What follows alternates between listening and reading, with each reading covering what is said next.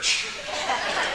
Welcome to worship on this, the day of Pentecost, the day when we recognize that 2,000 years ago, the Holy Spirit descended from the Father and landed on the shoulders of the gathered from all over, as you just saw in the video, and declared that you are the church. You are the church. And today, we celebrate that. I want to welcome those of you who are visiting with us this morning for the first time. I know there's a few of you here. Please make sure, if you haven't already, to let us know of your presence on the guest register out there. And if I'm able to, I'd like to meet you after the service and give you the opportunity to ask me any questions about this place that you'd like. As I've said to many visitors in the past, it's pretty tough when you're church shopping to walk into a place and sit for an hour and try to gauge the full tenor and tone and caliber of a ministry. But the way to really find out about a church is to talk to the pastor. He'd love to give you the opportunity to know more fully what this place is all about. For those of you who are new, and this is your first time here, you have stumbled upon a treasure, I'm telling you. This place is something else. Not because of me, not because of the building, but the people that are sitting around you. This is the most welcoming, friendly place I've ever been. So, we look forward to engaging with you and answering your questions and making you feel especially welcome in this place. As I said last week, the CDC guidelines have been relaxed in many areas of our culture. We as a leadership team at Rock of Ages will be meeting this Wednesday to discuss how that impacts us. And I fully expect that we will have some new protocols that we'll discuss and make available to you next week. We're moving in the right direction. For those of you who have been taking advantage of the fact that for the last 2 weeks we've set tables up outside after worship for a time of fellowship, and that seems to have been well received. We'll do it again today. So take advantage of that if you'd like. I'd also like to let you know that we will be scheduling another prospective new member class sometime over the next several weeks as I begin to hear people say, we'd like to know more. We'd like to potentially become a member of this church. If that describes you, then there is a clipboard out there. All we need is your name on it to let me know that you're interested so that we can get that class formed up and scheduled. Just a reminder again of our support of the Refuge at Jumper Creek, the transitional housing ministry in Bushnell that you all have generously been providing non-perishable food items and paper goods and toiletries. The table out there, that's what all of that stuff is. They will be holding, I guess you would call it kind of an open house on June the 19th down in Bushnell. What's that? The 18th. 18th. Right. Yeah, if you went the 19th, you'd miss it.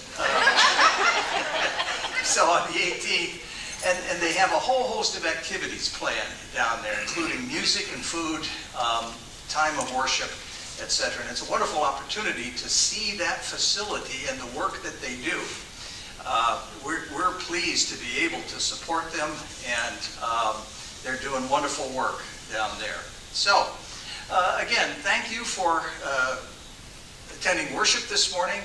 Let's begin this morning by sharing an expression of God's peace, one to the other. We pray with you. It's nice to meet you. Pray with you.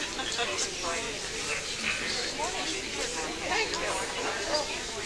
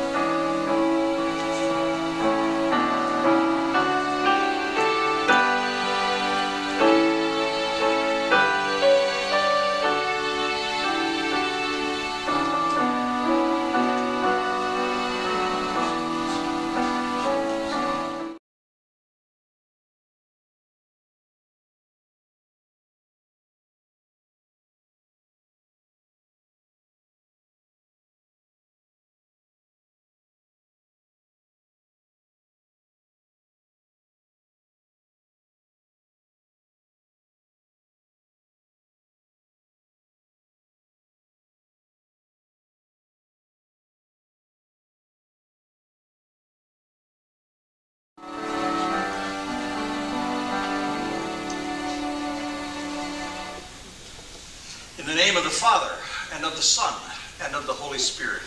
Amen. Amen. Let us confess our sins before God and before one another.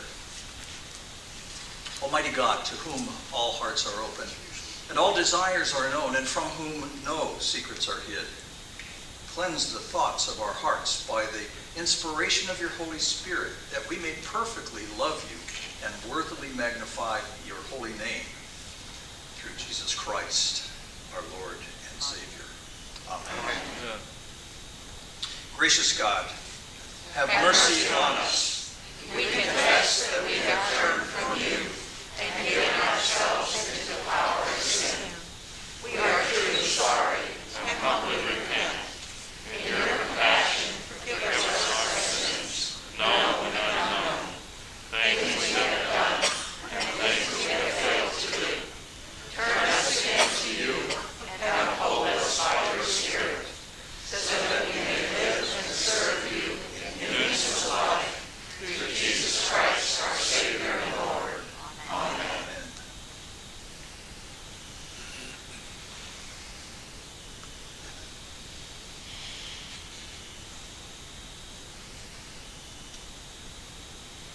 God, who is rich in mercy, has loved us even though we have been dead in sin. And he's made us alive together in Jesus Christ. By grace, we have been saved by the power and the name of Jesus Christ and the Father and the Holy Spirit. In his name I declare to you the forgiveness of all your sins. Amen. Amen. Our gathering hymn today is Spirit of Gentleness.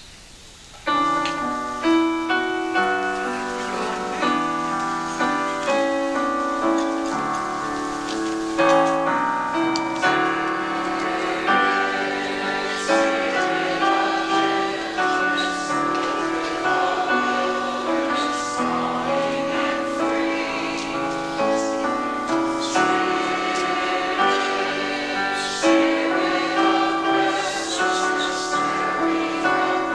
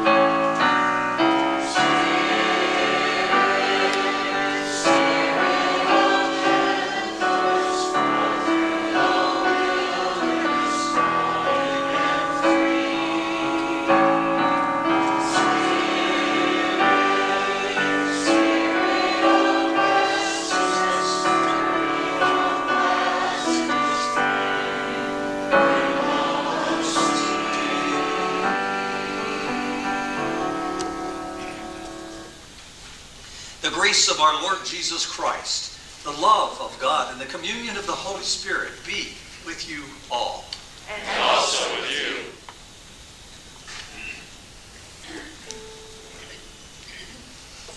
In peace, let us pray to the Lord. Lord, have mercy. For the peace from above and for our salvation, let us pray to the Lord. Lord, have mercy. For the peace of the whole world, for the well-being of the Church of God, and for the unity of all, let us pray to the Lord. For this holy house, and for all who offer here their worship and praise, let us pray to the Lord. Help, save, comfort, and defend us, gracious Lord. This is the feast of victory for our God.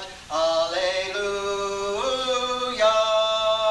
Praise Christ, the Lamb who was slain, whose blood set us free to be people of God.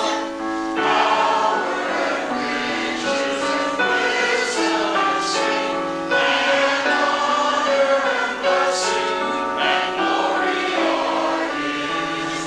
This is the feast of victory for our God, for the Lamb who was slain has begun His reign. Alleluia, alleluia.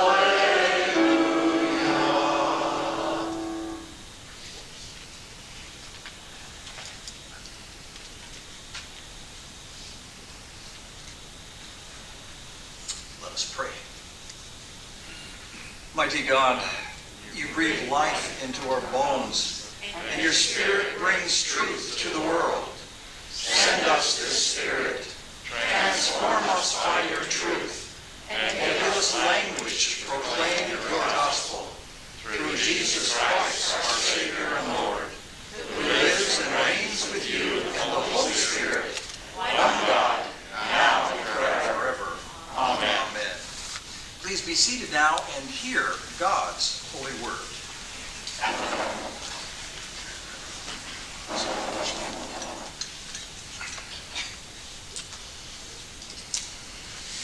Good morning. Good morning. The first reading this morning is from Acts chapter 2 and the preface. Originally, Pentecost was a Jewish Thanksgiving-type festival celebrated 7 weeks after Passover. On this particular Pentecost, however, the Holy Spirit is poured out upon the entire community of believers, just as Jesus had promised and the Scriptures had prophesied.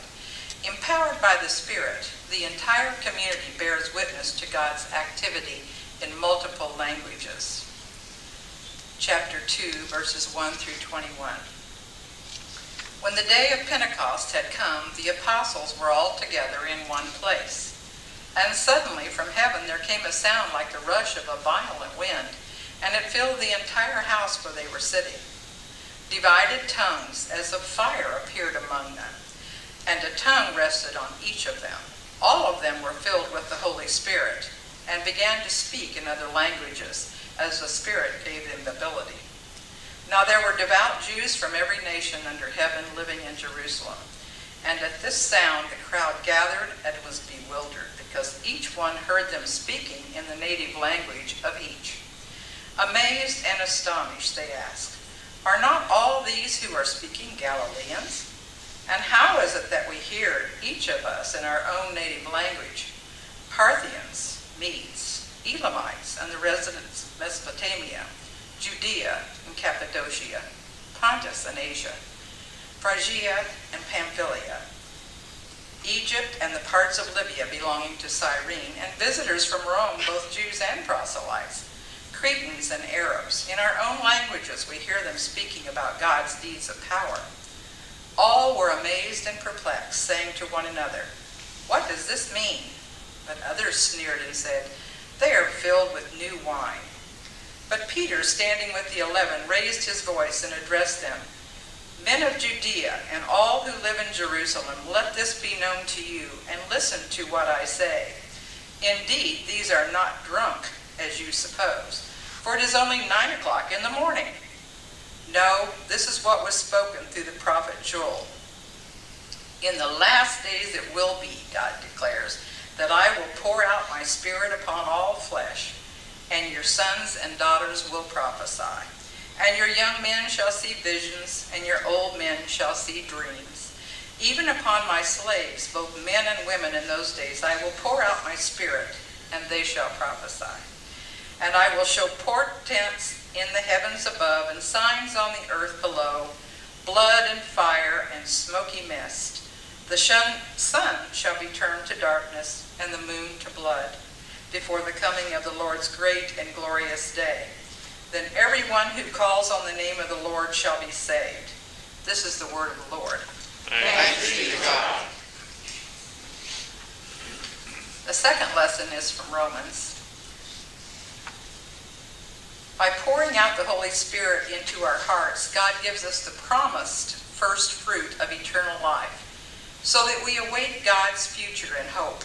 In the meantime, the Spirit also intercedes for us by carrying the prayers of our weak human hearts to God. Chapter 8, verses 22 through 27. We know that the whole creation has been groaning in labor pains until now. And not only the creation, but we ourselves, who have the first fruits of the Spirit, groan inwardly while we wait for adoption, the redemption of our bodies. For in hope we are saved. Now hope, it is seen, is not hope. For who hopes for what is seen? But if we hope for what we do not see, we wait for it with patience. Likewise, the Spirit helps us in our weakness, for we do not know how to pray as we ought, but that very Spirit intercedes with sighs too deep for words. And God, who searches the heart, knows what is in the mind of the Spirit, because the Spirit intercedes for the saints according to the will of God. This is the word of the Lord. Thanks be to God. Please stand if able for the reading of the gospel.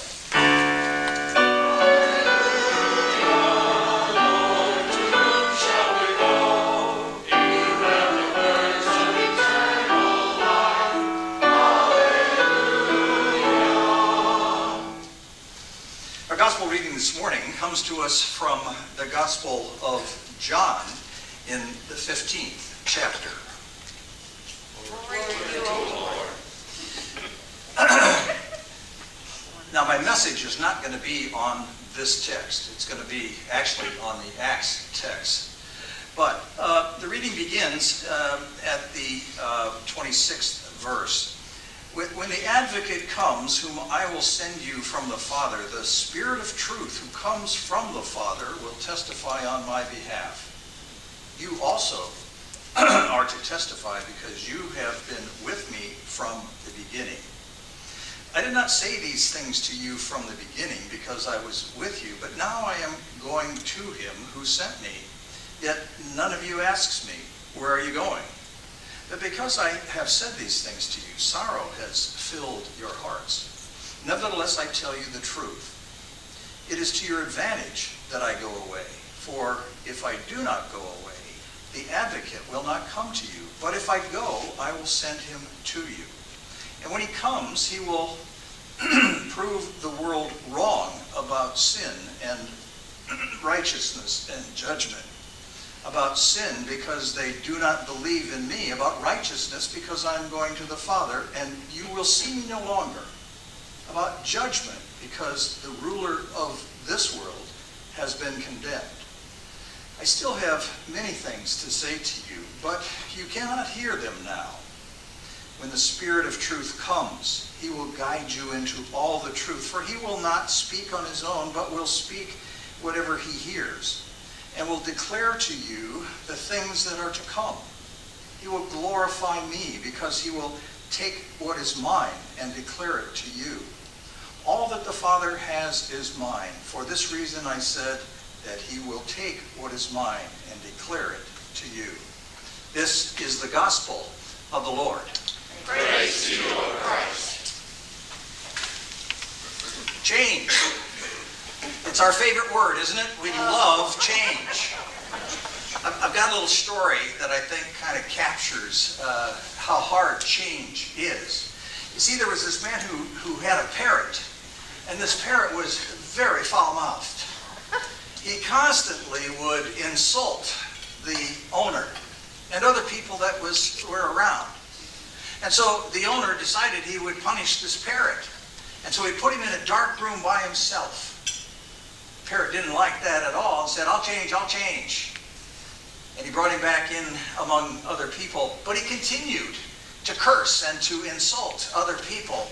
And the owner was even more enraged. And so now he decided that he would physically punish him. And so he kind of grabbed him and shook him. And the parrot said, no, no, no, no, I will change. I won't do it anymore. I won't do it anymore. And it didn't take very long before he started to do it again.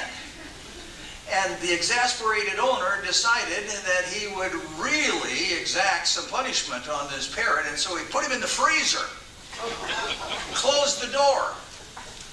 And in there he's dark and he's cold. Panicked. He starts pecking on the door really hard. The owner opens the door and takes him out and he says, I'll never do it again. I promise you I will change. I will not insult anyone anymore. But I've got a question for you. What did the chicken do?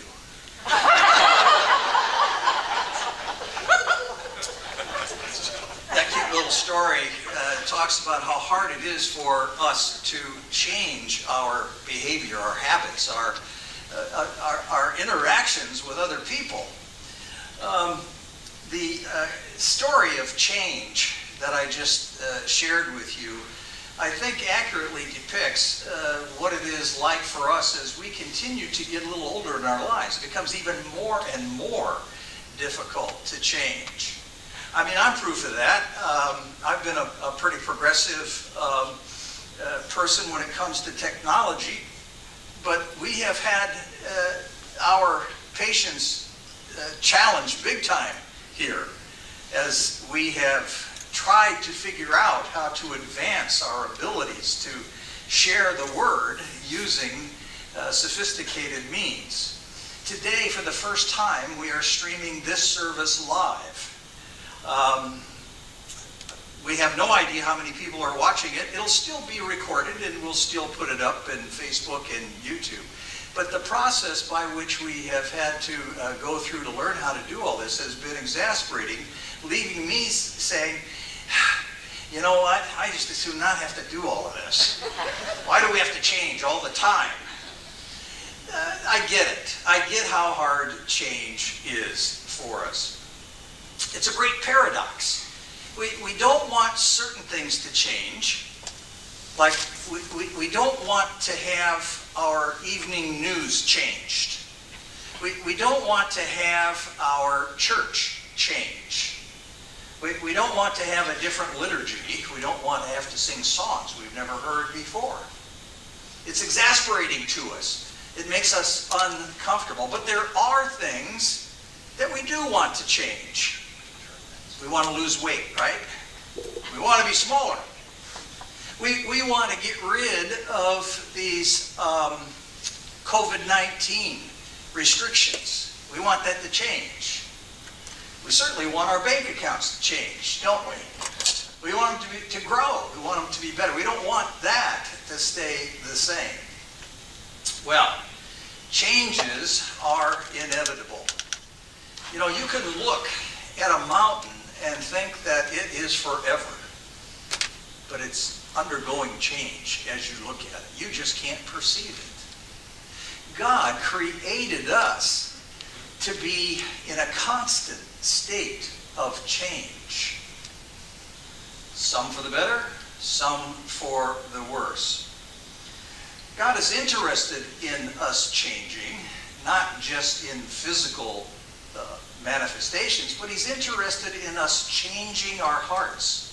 changing how we view our fellow human beings, changing the circumstances with which people are suffering today, changing the circumstances of war and hunger and disease and so on and so forth. Well, Pentecost had two meanings originally.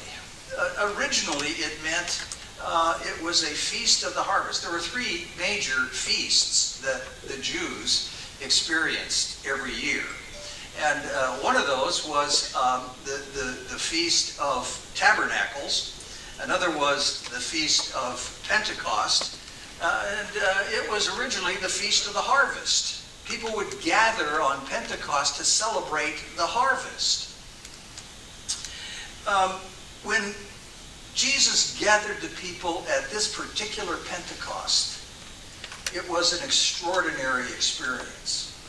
As the little film clip indicated, people would gather from all over the area. They didn't speak the same language.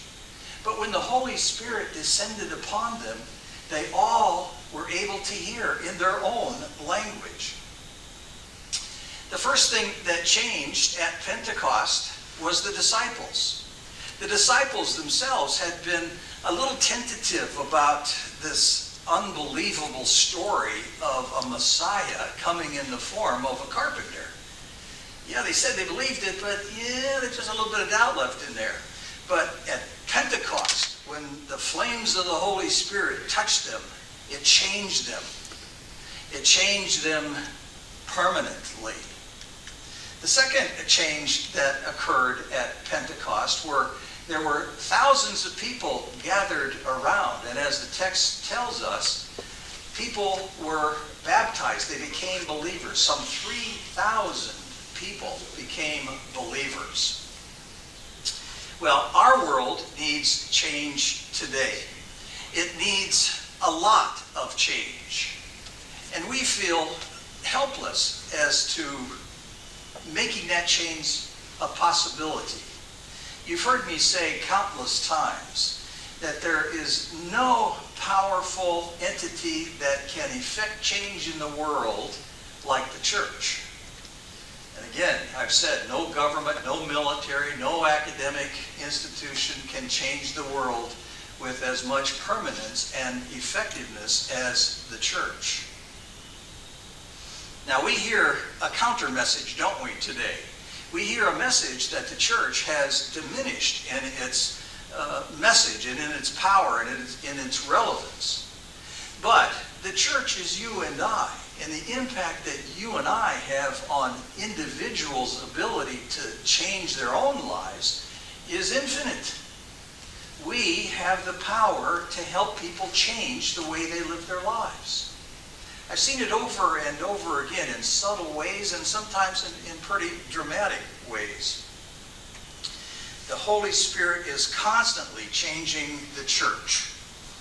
This next image that I want to show you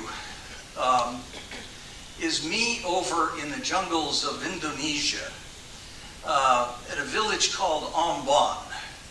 And just a couple of decades prior to this picture being taken, the residents of this village, remote, extremely remote, took an hour and a half to fly by mission aircraft to get to this location. They had been cannibals, but today they are fully believers in Jesus Christ. And they have a church, and they've baptized their children, and they are teaching them the lessons of the Bible. So this change that I'm talking about at Pentecost is all about transforming the world. And the transformation that is possible through the gospel of Jesus Christ is like no other transformation that can occur.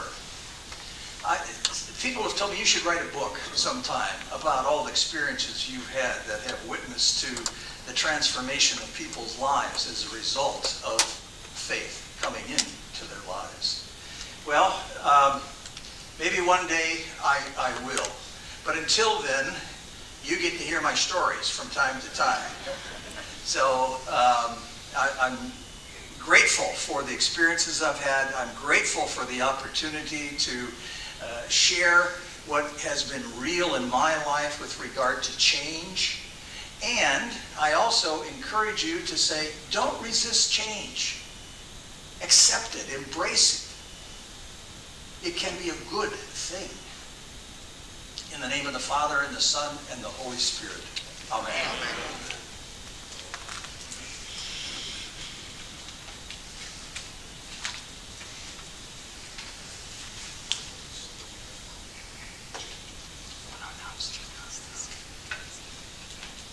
Please stand for our Sunday hymn.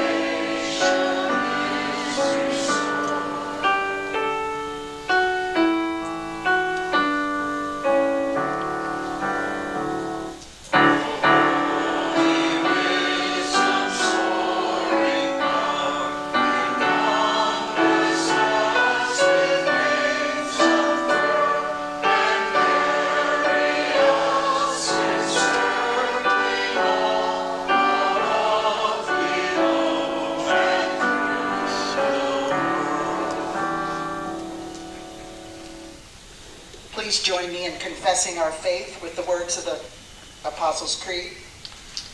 I believe in God the Father Almighty, creator of heaven and earth.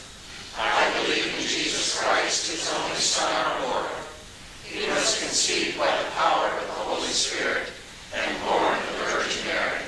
He suffered under Pontius Pilate, was crucified, died, and was buried. He descended into hell. On the third day he rose again. He ascended into heaven and is seated at the right hand of the Father. He will come again to judge the living and the dead. I believe in the Holy Spirit, the Holy Catholic Church, the communion of saints, the forgiveness of sins, the resurrection of the body, and the life everlasting. Amen. Please be seated as we go to God in prayer. Alive in the risen Christ by the power of the Holy Spirit, we bring our prayers before God, who promises to hear us and answer in steadfast love. Gracious God, you give the Holy Spirit to your church, filling it with many and varied gifts. In the church throughout the world, strengthen us in our visioning and dreaming, that it may discover anew the Spirit's creative work. Lord, in your mercy. God of life, your mighty works are too numerous to count. The earth is full of your creatures, living things both great and small. Open your hand and give them the necessities of this life. Send your fresh spirit over the face of the earth. Lord, in your mercy. God of the nations, at the sound of the rushing wind, people speaking different languages proclaimed and heard together your deeds of power. Fill the leaders of the nations with your Holy Spirit, so that they exercise your gracious will in the lives of the people. Lord, in your mercy. God of faithfulness, you tend to the needs of your people, even the sighs of our hearts. Hear those who cry out to you in distress. Restore to wholeness all who are in need this day. Especially we pray for George Rio, Dee, Bob, Art, Elaine, Sandy, all the others on our prayer list found on our website. And those we name out loud are in our hearts.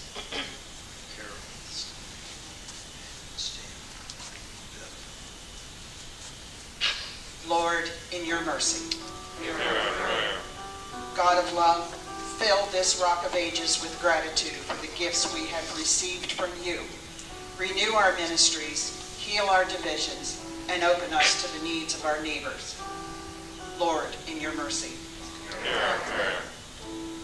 Move us to give generously to those in need around us, like Jumper Creek and Bless Wildwood, and to support missionaries like the bishops.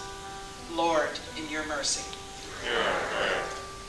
God of peace, guide the leaders of Israel and Palestine to bring much needed peace to this very troubled area. Lord, in your mercy. God of hope, those who have died in you raise their eternal song of praise. We give you thanks for the many gifts of your people and rejoice in the witness of your saints. Lord, in your mercy. In the hope of new life in Christ, we raise our prayers to you, trusting in your never-ending goodness and mercy. Through Jesus Christ our Lord. Amen. The peace of Christ be with you always. And also with you. At this time, when we would usually receive the offering, I would like to thank you for your generous and continued support of our programs here at Rock of Ages. We look forward to expanding those programs in the near future with the promise of more people getting out and getting vaccinated. If you have any questions about the electronic giving, you can always contact the church office. Again, thank you for your continued support.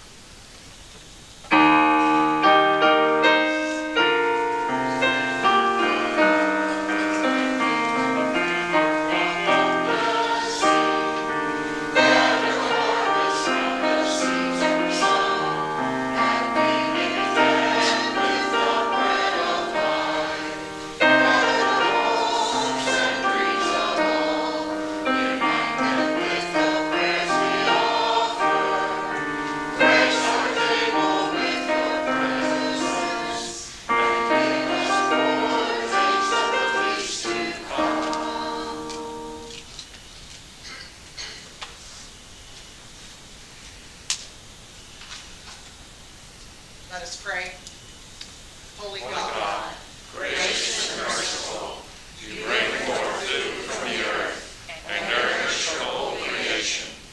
Turn our hearts toward those who hunger in any way, that all may know your care, and prepare us now to feast on the bread of life, Jesus Christ, our Savior and Lord. Amen. The Lord be with you. And also with you. Lift up your hearts. We lift them to the Lord. Let us give thanks to the Lord our God. It is right to give our thanks and praise. It is indeed right, our duty and our joy, that we should at all times and in all places give thanks and praise to you, Almighty and merciful God, through our Savior Jesus Christ. Fulfilling the promise of the resurrection, you pour out the fire of your Spirit, uniting in one body people of every nation and tongue. And so with Mary Magdalene and Peter and all the witnesses of the resurrection, with earth and sea and all their creatures, and with angels and archangels, cherubim and seraphim, we praise your name and join their unending hymn.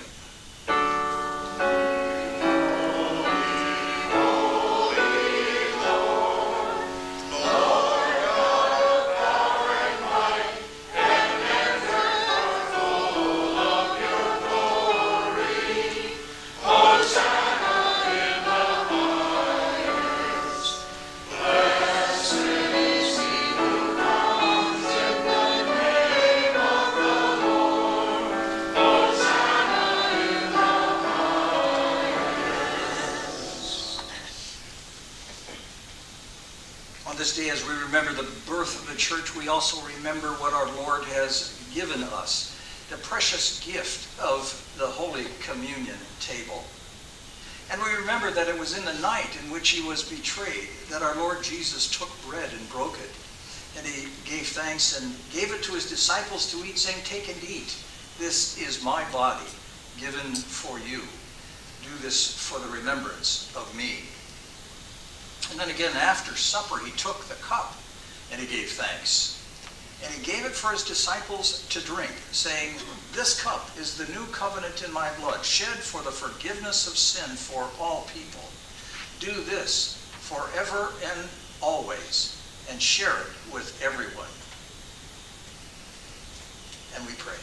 Our Father, who art in heaven, hallowed be thy name. Thy kingdom come, thy will be done, on earth as it is in heaven. Give us this day our daily bread, and forgive us our trespasses, as we forgive those who trespass against us. And lead us not into temptation, but deliver us from evil. For thine is the kingdom, and the power, and the glory, forever and ever. Amen. these are the gifts of grace given to us by our Creator to remind us of the sacrifice that was made on our behalf, the atoning sacrifice of Jesus Christ. As you come forward for this meal, remember that you are indeed beloved unconditionally. Communion in this place, for those of you who are visiting for the first time, is open. Everyone is welcome at this table. You'll be invited to come forward by an usher, section by section. There's a table in front of you. You will be given a wafer, and you will then proceed down the table to take either a light-colored juice or wine. Come to the end of the table, consume both, and then return to your place by the outside aisle. All is ready. Please come.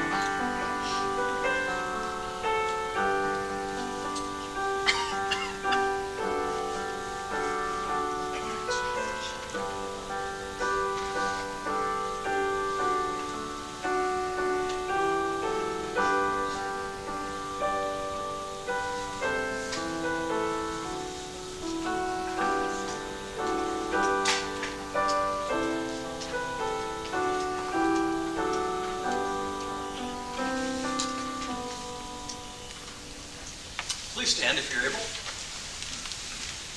And now may the body and blood of our Lord and Savior Jesus Christ, which you've now received, strengthen you and keep you in his grace. Amen. Amen. Let us pray. We give you thanks, Almighty God, that you have refreshed us through the healing power of this gift of life. In your mercy, strengthen us through this gift, in faith toward you and in fervent love toward one another. For the sake of Jesus Christ our Lord. Amen. Amen. Before we go, let me say thank you again to those of you who have chosen to worship with us for the first time. We hope this has been a blessed time for you, and we encourage you to linger afterwards at the tables outside to maybe meet some of the other folks. And again, like I said, don't be afraid of change, because change is upon us. Although we would like to return to exactly the way we were doing things before, we're just not going to be able to do that. So, be open to change, because it can be a glorious and exciting thing to experience in our Father's name. Now hear these words as we depart. May the Lord bless you and keep you. May the Lord's face shine upon you and be gracious to you. May the Lord look upon you with favor and give you his peace. Amen. Our closing song today is Come Thou Almighty King.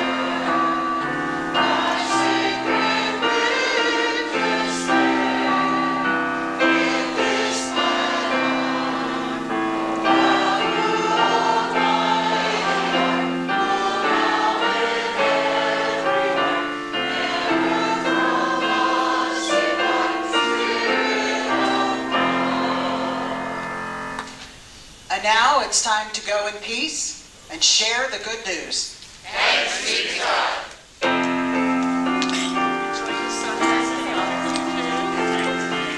So it works. I texted my wife to see if she would try to see it.